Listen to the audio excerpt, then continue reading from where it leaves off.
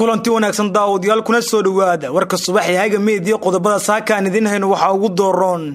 amniga magaalada Muqdisho oo isbedel xoogan lagu sameyn doono iyo jidad hor loo la xiriir doono halka kuwa kale la furi doono xildhibaankii dhawaan su'aalaha kulul weydiiyay madaxweyne Deni oo u tagay cafisna weydiisay madaxweyne Deni oo arintaas ka hadlay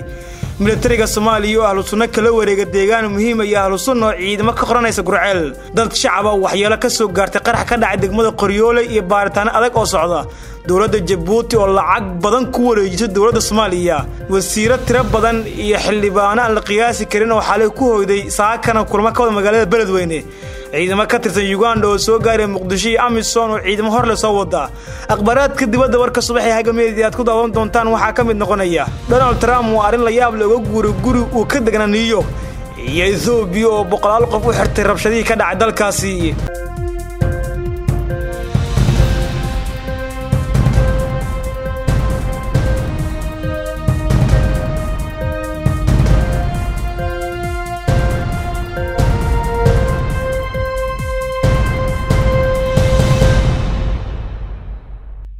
fadlan hadii aad nagu cusub tahay subscribe YouTube channel-kan Hage Media si aan idinku soo gudbino wararkii ugu dambeeyay ee Soomaalida iyo caalamka intiisa kale hagaag markana warkii fidsan ciidamada ammaanka Soomaaliya ayaa waxa la sheegay dhagaxaan hor leh ay ku jiraan xaafado ka tirsan degmooyinka gobolka Banaadir gaaraan xaafado iyo degmooyin dhac waqooyiga magaalada Muqdisho sida dadka deegaanka ay sheegeen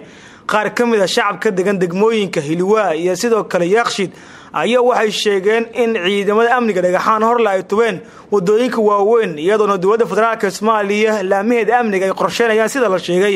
qorshe kale oo cusub oo lagu sugayo amniga caasimada maadaama qorshahan xiritaanka wadooyinka la tijaabiyay warar soo baxay ayaa sheegay in wadooyinka mara degmooyinka dhaca waqooyiga magaalada Muqdisho la xiri doono sida wadada warshadaha ilaa iyo qaybaha kale ee laamiga wadnaha laakiin warar soo baxay ayaa sheegay in wadooyinka kale ee caasimada la furi doono qaybahooda kala duwan dhankan Maka al-Mukarrama sida ay sheegayaan ilaa ka tirsan laamaha ammaanka Soomaaliya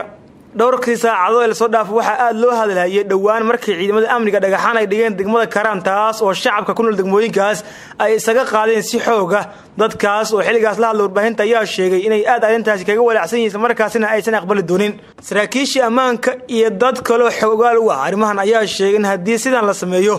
uu aad u yaraan doono dhibaatada xirnaanshaha wadooyinka lagu gurmanayo ama loogu talagalay inay isticmaalaan shacabka taas oo ay suurtagal tahay in labada suuq ee ugu weyn Soomaaliya isku socodkoodu aad u wanaagsanado suuq bacaad iyo suuqa ugu weyn Soomaaliya ee Bakaaraha magaalada ayaa mudooyinkii ugu dambeeyay waxay ku jirtay dhibaato xirnaan ah taas oo shacabku ay aad uga xumaadeen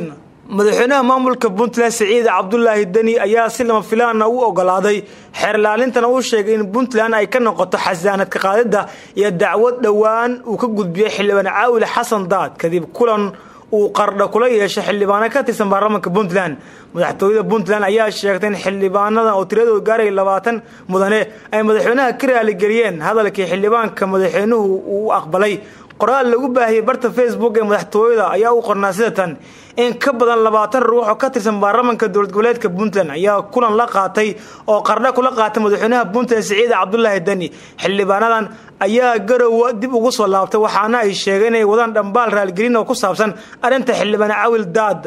mudanayaashan ka tirsan baarlamaanka ayaa madaxweynaha waxay u cadeeyeen in habdhaqankii ka dhacay furitaanka kala fadhiga 45aad ee baarlamaanka Puntland ay ahayd waxaan u qalmin dowladnimada Puntland ee 21 san jirsatay waxay xildhibaanada madaxweynuhu u gudbiyeen dhambaal raali gelin ah iyagoo codsaday in la cafiyo xildhibaan Caawil Xasan Daad oo xeerlaalintu ay la laabato dacwad ay ka gudbiyeen xildhibaanka madaxweynaha dowlad goboleedka Puntland Saciid Cabdullaahi Deni ayaa si qoto dheer u dhageystay mudanayaasha baarlamaanka ee qardha uga yimid arintan darteed isla markaasina tixgeliyay codsiga mudanayaasha waana uu ka aqbalay codsigaasi markana gobolka Shabeellada Hoose wararka ka imaanaya degmada Qoryoole ee gobolka Shabeellada Hoose ayaa sheegay in halkaas uu ka dhacay qarax waxyeelo ay ka soo gaartay dad shacab ah iyo askar qaraxan oo maamulka gobolka Shabeellada Hoose ay ku sheegeen inuu ahaa gacmeed ayaa waxa lagu tuuray afafka hore ee saldhigga degmada Qoryoole oo sida la sheegay xiligaas ay ka socotay qorista dad la doonayo in la caawiyo waxaana shaqada qorista gacanta ku haysa hay'ad maxalli oo lagu magacaabo STS inta la xaqiijiyay 8 qof ayaa qaraxaasi ku dhaawacantay 7 kamid waa shacab sida idaacadda kulmiye uu sheegay gudoomiye ku-xigeenka gobolka Shabeellada Hoose Cabdifataax Xaaji Cabdulle wax dhimasho ilaa hadda maaragtay lama soo gaarsiin laakiin ilaa 8 ruux inay ku dhaawacantay ayaa la soo gaarsiin wali ma jirta cid sheegatay mas'uuliyadda qaraxaasi waxaase maamulka gobolka ay sheegeen inay wadaan baaritaan lagu baadigoobayo dadkii ka dambeeyay bamgacmeedkaas qasaaraha sabay markana warar ku saabsan ahlu sunna taliska qaybta 22aad ayaa ka qayb galay munaasabad mas'uuliyadda amniga deegaanka Ceel Dheere ee gobolka Galgaduud oo ka tirsan deegaankaasna uu hoostaga magaalada Dhuusa-mareeb ay kula wareegayeen ciidamo ka tirsan militariga Soomaaliya si loo ilaaliyo nafta iyo maalka bulshada Soomaaliyeed ayaa lagu yiri taas oo la sheegay in lagu aamini karin ururka ahlu sunna deegaankan ayaa dhawaan laga qoray in ka badan 400 askari kuwaas oo kamid ah 100 askari oo dawladdu ay qarameysay waxaana ciidamadan lagu wareejiyay ammaanka Ceel Dheere ay u yimaadeen mas'uuliyiin ka tirsan militariga Soomaaliya kadib wadatashi ay yeesheen bulshada deegaanka iyo saraakiisha ciidamada taliyaha qaybta 22aad ee ciidanka xoogga dalka Generaal Cabdicasiis Cabdullaahi Qorshe ayaa ku adkeeyay bulshada deegaanka inay ciidamada gacan ka siiyaan sugidda amniga iyo in ciidamada ay la shaqeeyaan deegaanka Ceel Dheere oo hoostaga magaalada Dhuusa-mareeb ayaa waxa hore gacanta ugu hayay ciidamada hoostaga hoggaanka ahlu sunna balse haatan lagu wareejiyay ammaanka deegaan ka tirsan magaalada Dhuusa-mareeb ahlu sunna wararkii ugu dambeeyay ee naga soo gaaray waxay sheegayaan in magaalada Gurceel xalay ay ka bilaabeen qorshada ciidamo cusub ay doonayaan in ciidamadooda ay ku guraan oo ay ka mid noqdaan taas oo si xoojin karto xiisada amni xumo ee ka taagan gobolka kadib markii maalmihii dambe hub aruursi iyo ciidamo abaabul ay ka socdeen magaalada Dhuusa-mareeb iyo sidoo kale magaalooyin kale gacanta ahlu sunna wali ku jirta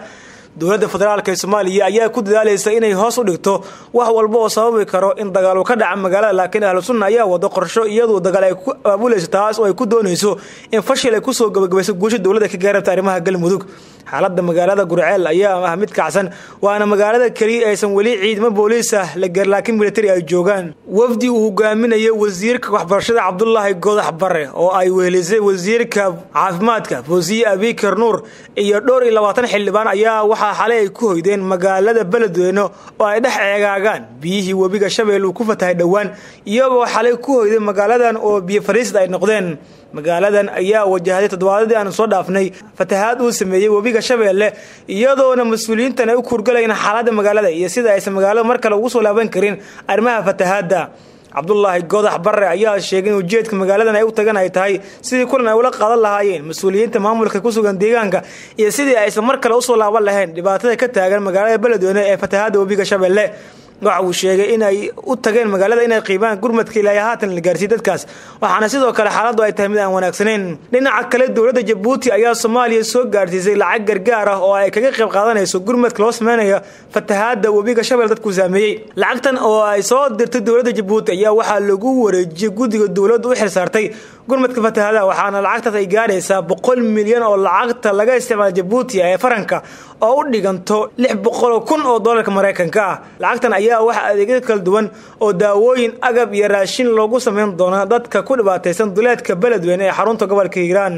kumanaan ruux oo ka barakacay guriyada kuwa kale ayaa waxa ay gaareen deegaanka Ceel Jaalle halkaas oo ay ka taagan tahay dhibaatada barakacyaasha ay ka sameeyeen fatahaadda wabiga Shabeelle dowladda Uganda ayaa wada qorshe ciidamo booliis ugu diyaariyay Soomaaliya ciidamadan booliiska ayaa waxa la sheegay inay ka qayb noqon doonaan ciidamada nabad ilaalinta AMISOM ee ku sugan Soomaaliya madaxa ciidamada booliiska Uganda ayaa sheegay inay wadaan diyaar garowgii ugu dambeeyay sidii loo hubin lahaa ciidamada booliiska ee loo diray Soomaaliya waxay sidoo kale sheegeen in ay wadaan sidii loogu soo iibin lahaa ciidamadaas waxyaabaha laamaha ammaanka loogu talagalay ee sugitaanka dowladda Uganda ayaa shaacin tirada ciidamada ay soo dirayso balse waxa ay sheegtay in leedahay ciidamadan farabadan kuwaas oo ku sugan gudaha dalka isla markaasna waxay ka qaban doonaan fadlan haddii aad nagu cusub tahay subscribe YouTube channelkan Hage Media si aan idinku soo gudbino wararkii ugu dambeeyay ee Soomaalida iyo caalamka intiisa kale hagaag markaana akhbaraadka dibadda ciidamada ammaanka ee dalka Itoobiya ayaa in ka badan 409 qof xabsiga dhigay markii lagu eedeeyay inay ka dambeeyeen rabshadihii dhawaan ka dhacay magaalo badan oo ka tirsan gobolka Oromia بلد إسوان وولدز أو هذا الشيء حفيز كرئيس وزراء يا شيخ المعلومات صوص على يسيكور دوران tirada haatan loo hayo rabshadii dalkaasi ka dhacay walina ay socdaan howlgallo lagu hor istaagayo qaswadayaasha bilan sanad ayaa sheegtay dadka la dilay ay ahaayeen kuwa ficil micna darra lagu dilay oo ka dhacay gobolka Oromia iyo Hareeri iyadoo magaalada bari ku taala ee diiwaan la baari doono meel badan oo kamid ah dalka Itoobiya oo ay ku jirto caasimadda Addis Ababa markii ninka uu ololeeyay qadiyada Oromada ee lagu magacaabo Jawahar Maxamuud uu ku dhawaaqay kacdoon ka dhan ah dawladda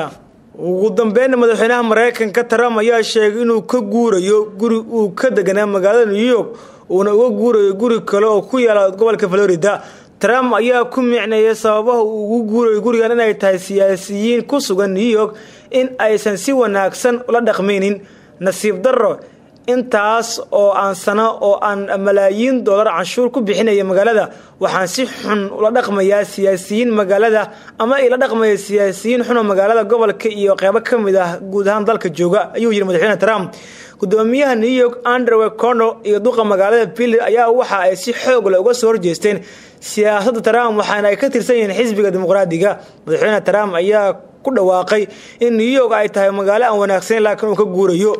guud ahaan daawadayaal intaas ayaan ku soo afmeerayaa warkii subax Hage Media nabadgelyo.